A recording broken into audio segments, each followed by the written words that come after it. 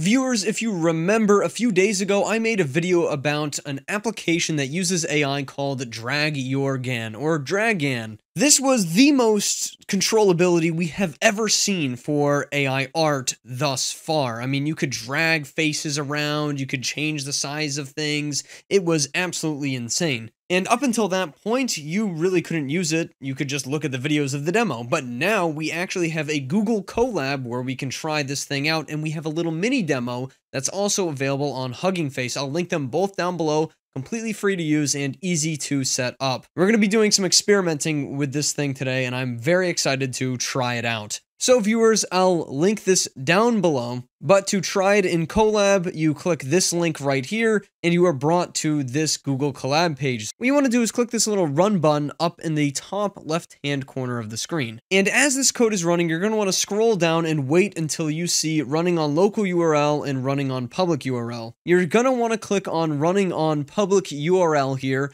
and it's going to go ahead and open up DragGAN in another page. And this is where the fun begins. Alright viewers, so I've created a brand new but rather creepy image for us to modify here. Of course, the GAN generated this image. You do that by clicking the new image button over here. Our first step is to highlight the mask, which is going to essentially select the area that we want moved. So let's say I want to drag this guy's mouth downwards. What we want to do is make sure we're in the draw a mask mode up here at the top, and then start to highlight and select his mouth. So I'm going to do that here, and I'm going to make sure that it's all filled in. So this is the area that we want filled. I then go to set up handle points, and the first point that I'm going to click here is the initial spot. So I'll click right on his mouth there to set that up. It then has to reload everything to set that point. But there it is, it's a blue point right on his mouth, and yeah, I want to drag his mouth downward, so I'm going to go ahead and click on his chin here, and that's going to set up the point that is going to be dragged to. So once that's all set up, we have our blue point and our red point, we click the drag it button, and now slowly but surely it's going to generate each individual image in 20 steps of the mouth being dragged to that point. And it does take quite a lot of time because this is running on the Hugging Face servers, but eventually it's going to try to drag the point. And guys, finally, as you can see, we've landed on point 20, which is the farthest down that it went. You could up this iterations and it would get closer and closer to this final point. But here you can see it actually does create a video for you of the slow dragging process. So you can see his mouth slowly got dragged down there. His glasses also seem to have morphed into his face as the process occurred, but that's okay. It's a pretty cool looking little animation though. Let's go ahead and try to upload our own image to drag around and modify. So one issue that I'm noticing when I upload my own image is when I go to the handle points, an error occurs. So I'm not sure if that is working just yet inside of this collab. They do have a few others for us to pick from, like the cat one. We go ahead and this will generate a brand new cat for us. This is pretty scary, I think. Let's see if we could drag this downwards, maybe. Select this handle point, and we'll just maybe turn his head a little bit to the side. As you can see, with the lower resolution, it generates images quite a lot faster and drags them around at a much more rapid rate.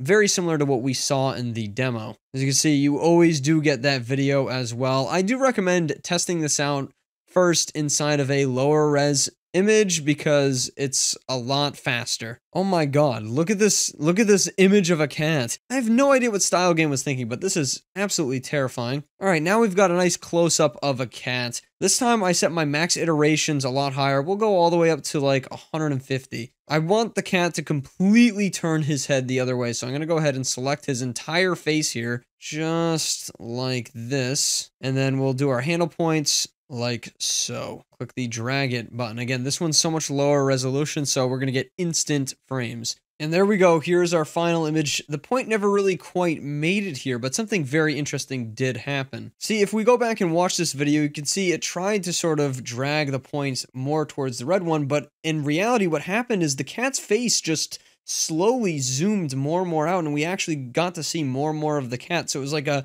pinch and drag zoom out almost is what happened. If you fast forward the video, you can really see this happen. See, there it is, the initial image, and then zooms all the way out. Pretty crazy stuff. All right, now we've got an image of a horse. All right, I'm just going to highlight the horse's face here. We'll go ahead and set our handle points up, obviously one on the horse, and let's just drag his head, all the way over here. Let's just do something crazy. We'll set our iterations to 45, and then we'll drag it. I wonder what it's going to try to do to this horse's head here. I'm not exactly sure what's going to happen. It seems to err on the side of caution more than anything else, preventing really any crazy stuff to happen, like eyeballs flying around everywhere, changing the generation completely. So it might just completely ignore my request to drag it. And more or less that seems to be what happened. It just essentially kept the point in the same place and ignored my request to drag his head all the way up here. Obviously, the ideal method for this AI is going to be running it on your own machine at home where you can drag stuff in real time. Let's see if we can make this horse's head bow down a little bit. And we'll set our points up. It seems that the only thing that's happening is maybe the horse's nose is getting longer?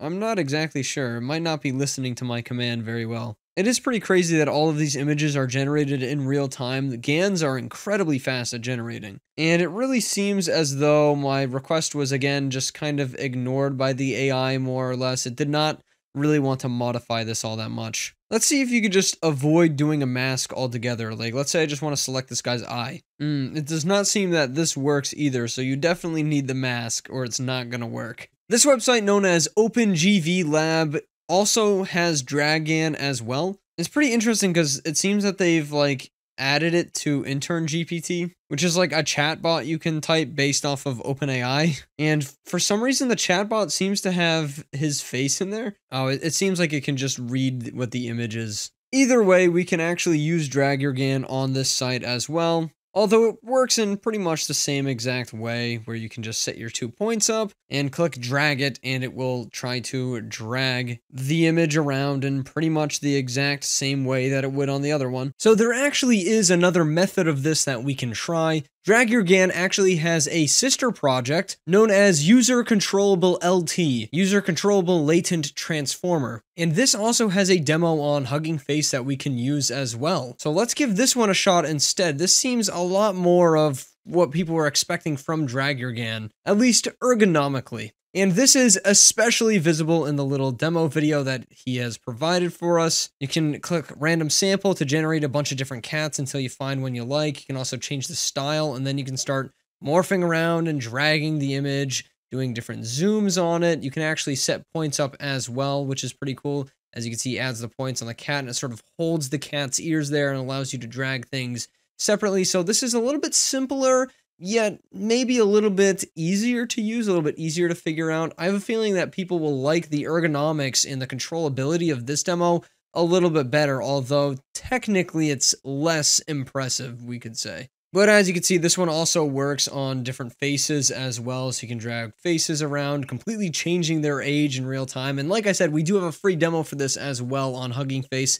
so I'll try this out in a second. This still blows me away, the fact that you can do these things with cars and it completely changes the style of the car, trying to keep the color pretty similar every time, which is cool. But yeah, you can see all of these different automobiles, and it's just something that I never really would have expected. But yeah, we'll definitely have to give that a shot as well. Even with architecture, I mean, this is almost a glimpse into the future of architecture design, where you can drag different elements around and see them morph and change in real time to suit your particular needs. I mean, the software that we're going to be able to create with AI technology in the future is going to be truly mind-blowing. I think we can all agree on that one. So these are the different pre-trained models that we can select from. I guess we'll just start off with the cat. But yeah, as you can see, we can just sort of drag this cat's face around in real time, and it works pretty well. It's a little bit laggy, but yeah, let's say I want the cat's face in the middle here. You can double click and add some points onto his ears. And now it's going to try to keep his ears in the same place as I drag this around, and it sort of works pretty well. The controls are a little bit difficult to use because it is like a Hugging Face demo. We'll lock his eyes in place, we'll lock his nose in place. What happens if we drag now? Oh, okay. It does not like that. Yeah, the more points you add, the more screwed up it can get. I love the change style button. It's like all these different kinds of cats you would never expect to see. Really cool. Let's go ahead and try the car now. All right, we'll start out with this car. We'll lock the wheels in place, maybe. And we'll try to make the car a little bit taller, perhaps. Is that going to work? It's definitely getting skinnier. I think it is technically making the car a little bit taller. It's changing the entire camera angle.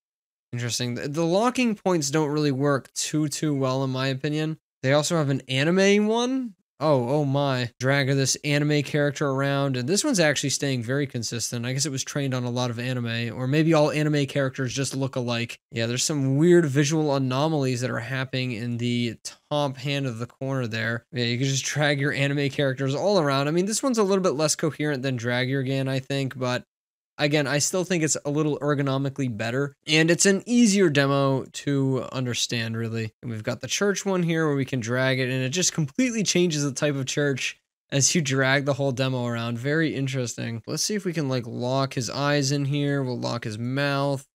We'll start to drag his nose around. The locking is working pretty good on this one, for sure. I guess it does depend on the model for how good the locking is actually able to work, so we'll just drag. I guess he's looking down the more I drag. You are just kind of limited to this box in terms of how far you can drag around and stuff. It's very interesting to see this guy's age and like what he looks like change slowly as I move this around. Well, that's good to know that the locking actually works fairly well for this. What happens if we change the style of this guy? Oh, I guess we change styles. Yeah, this one's pretty good though. I do like this. I can see how this could be used for something like animation in the future as well, where it's actually very decent at keeping a consistent character over time. I mean, it's not perfect, obviously, by any means, because this is just brand new tech, but once it gets good, man, we're going to be able to do very consistent character animation. And I mean, consistent character animation with AI is already possible, but you still need, like, very advanced understanding of the technology first and foremost, but also of visual effects. The cat still probably is my favorite little demo, though, because you can really manipulate these cats all around and just move their heads from side. Oh my god, his head just got squished there for a second. Oh, and he's coming closer to the camera. You can zoom in really far and really close. I do like this, though. I do like this demo. It's pretty fun to mess around with.